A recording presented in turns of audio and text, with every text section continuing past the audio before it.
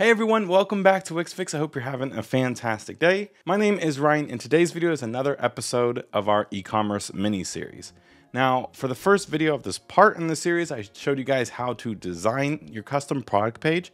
However, I am not very good at code, so we're bringing on Eitan from the WixWiz YouTube channel. Of course, I'm going to leave the link to his channel in the description below. I really ask that you guys go subscribe to his channel. He is a Velo genius. But Eitan is going to be here for the next several episodes in this series to help bring that design that I made to life. So without further ado, I'm going to pass the baton over to Eitan, and he's going to show you how it's done. So now that we've transformed our custom product page into a dynamic page, we now have access to the data of that specific product through the data set.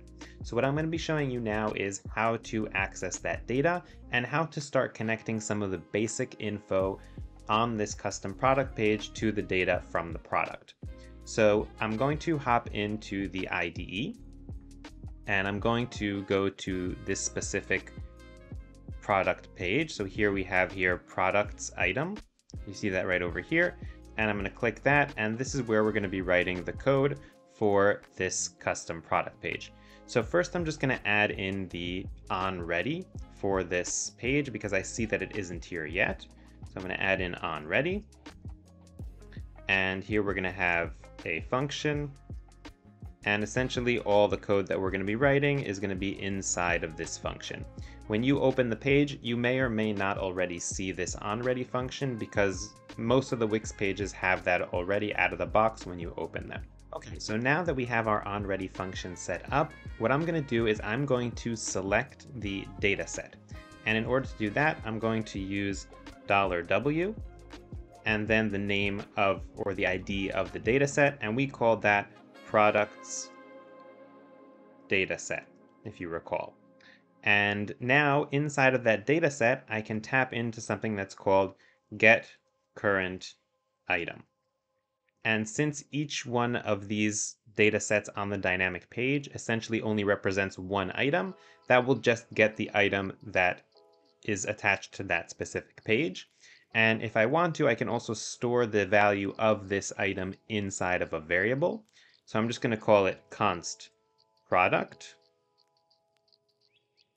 And I'm going to say that that equals to the current item from the data set. Now what I'm going to do is I'm going to add a console log. So console.log, and I'm just going to log that product. And I'm going to go ahead and go here now into preview mode. Okay, so I'm going back to the editor and I'm going to go into preview mode. You could also publish and check this out on the console on your live site. And we're going into preview mode, and let me open up the developer console. And you can see over here that now we have something logged here in the console, and essentially this is the product. Okay, so here we have all of the information about the product that's inside of the product collection. And we can use this data to populate the individual elements on our page. So before we do that, I'm just going to go and rename some of the elements. So let's go over here. And first of all, we have the product name, and the renaming we're all going to do here inside of the code panel here on the side. And if you go over here to where it says ID, this is where you can essentially rename that element. So I'm going to call this product name. And now I'm going to select another item. So let's, for example, select here the SKU. So I'm going to select the text that's right over here. And I'm going to call this product SKU, capitalized. And let's go over here and select. So here we have the pricing. So here we have two things. We have the discounted price and we have the original price. Let me zoom in a little bit because I'm having a little trouble selecting the elements. Okay, so this is the discounted price. So I'm just going to show over here discounted price. And then I'm going to select this, and this will be the original price. If I can select it. Cheer for me. There we go. I got it. If just a small tip, like if you're ever having trouble like that selecting, you can also open up the layers panel, and that makes it easier to select things. Just sometimes I get lazy, so I I try the long hard way instead of the easy short way, ironically. And then if you go to the code panel, then here this is going to be the original price. Awesome. And let's see what else we want to do at this initial stage. So I'm also going to do this banner over here. So here I'm going to call this banner.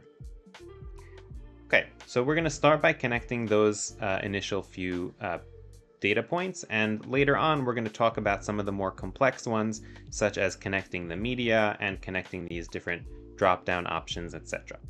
So now let's head into our code. And let's select those elements that we just named. So we have the product name, and we have the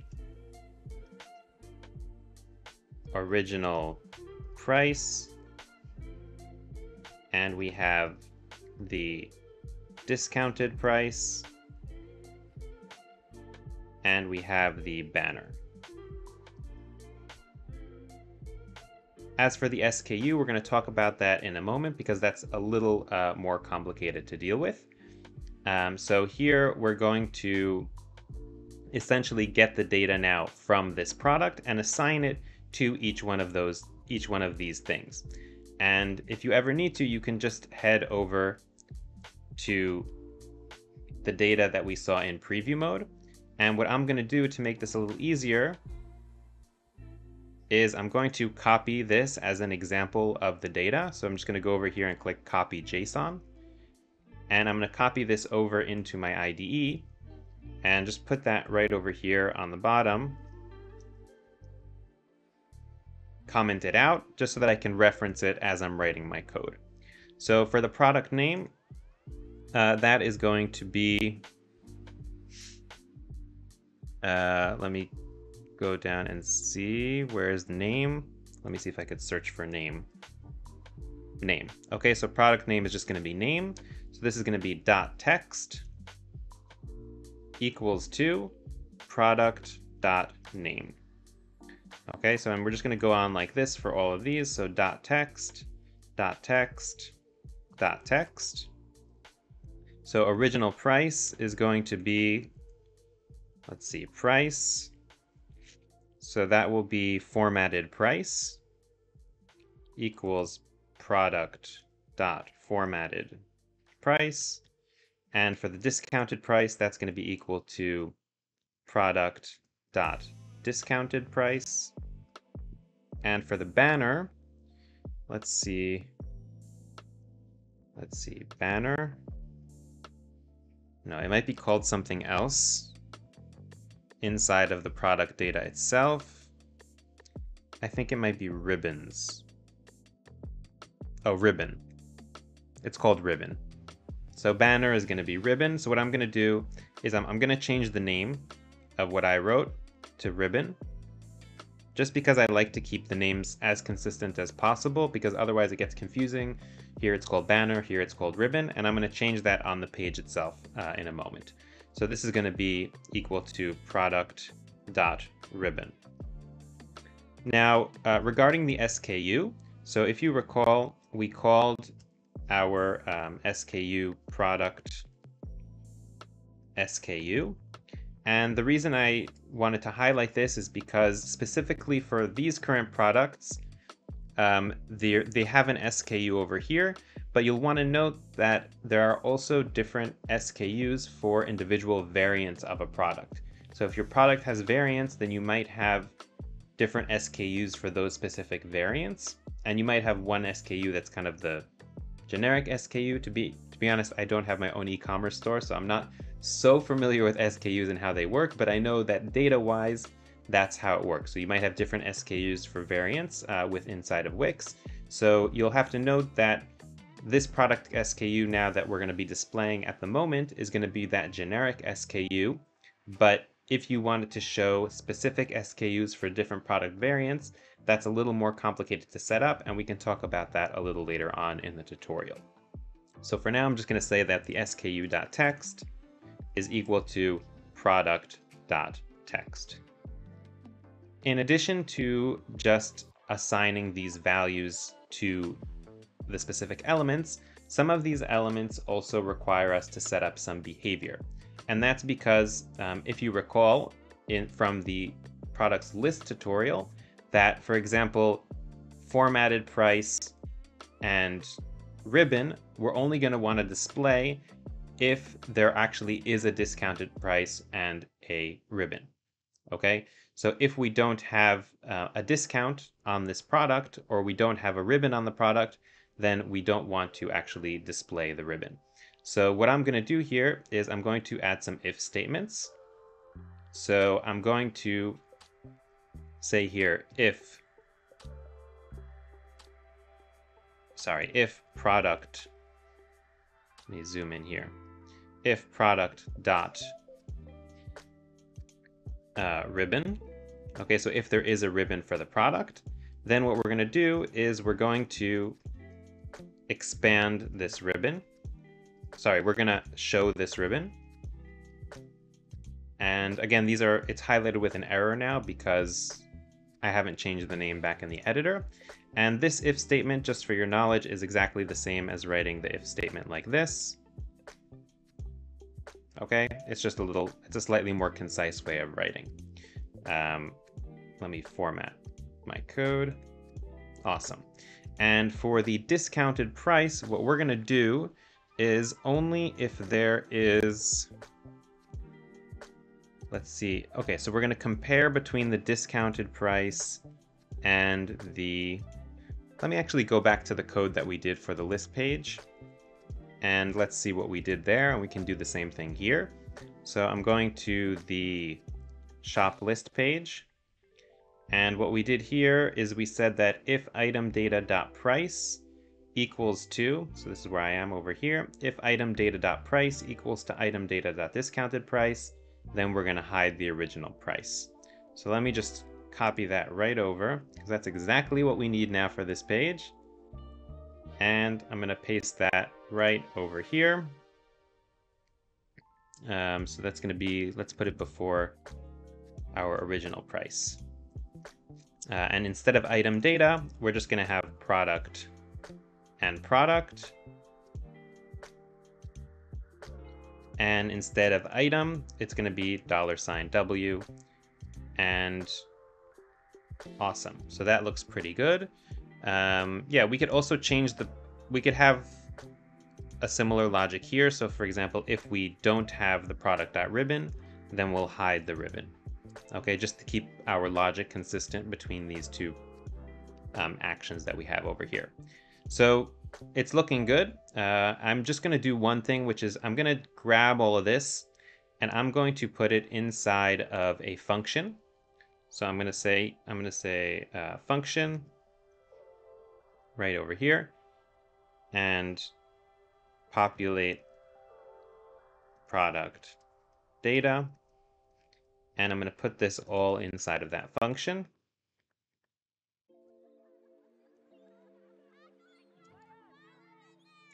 And I'm going to call this function here in my onReady. And that's just to keep my code a little cleaner. And we still are going to do some cleanup here because I'm not liking how this code looks so much, but we'll do that a little later on. And I think we're good to start testing this out. So let me go back into the editor and I'm going to go over here and click edit site. And I'm just going to make sure that our ribbon is changed here. Okay, so actually, I noticed one small mistake that I did is that this I called banner. This I didn't call anything, but this is essentially the text which needs to display the ribbon. So let's fix that up. So this is going to be the ribbon. Okay, the text inside here. And outside here, this will be the ribbon wrapper. Okay. And now I'm going to go back to the IDE. And what we're going to be hiding here is not the ribbon, but the ribbon wrapper. Okay, so small change over there. And for some reason it can't find the ribbon wrapper. Let me try syncing over here. I'm going to try syncing back to my original site. Let me try running a sync there.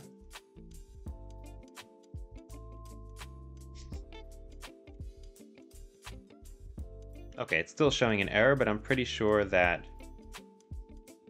that is the name that I gave it. Oh, no, I actually didn't. I called it Robin Wrapper. So let's change that into Ribbon Wrapper. See, I was about to blame Wix, but it was actually my bad this time. So there we go, Ribbon Wrapper, and the error has disappeared. Okay, so let's take a look and see if we can see this working in preview mode. So I'm going to go into preview mode. And yeah, so you can see here that, so this one, I guess, doesn't have a ribbon. So we don't see any ribbon. We see here the product, and we see here the price. We don't see an SKU. That may have to do with what I was saying before about the variance and the original SKU. And let me try checking out some other products here. Yeah, so you can see as I change it, it changes the values over here.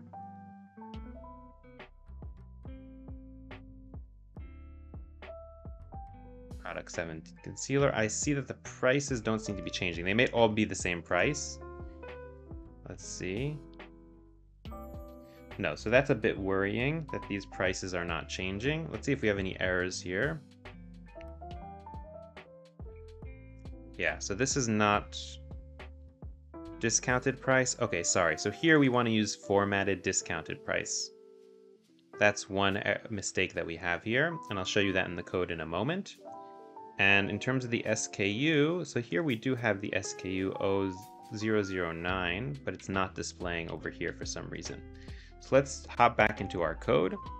And here, one mistake here is that this, instead of being discounted price, this should be formatted discounted price. That's why it wasn't changing the prices before. And in terms of our SKU, so here I accidentally wrote product.text, and this should be product.sku. Yeah, so that's life. You're gonna have bugs, and 90% of them are gonna be typos. So let's go over here back to the site, and we should be able to see these changes happening instantaneously. Yeah, so now we can see the SKU, and we can see the prices changing as well for each individual product. I don't recall which products have a ribbon and which don't. I think there was only like one product with a ribbon.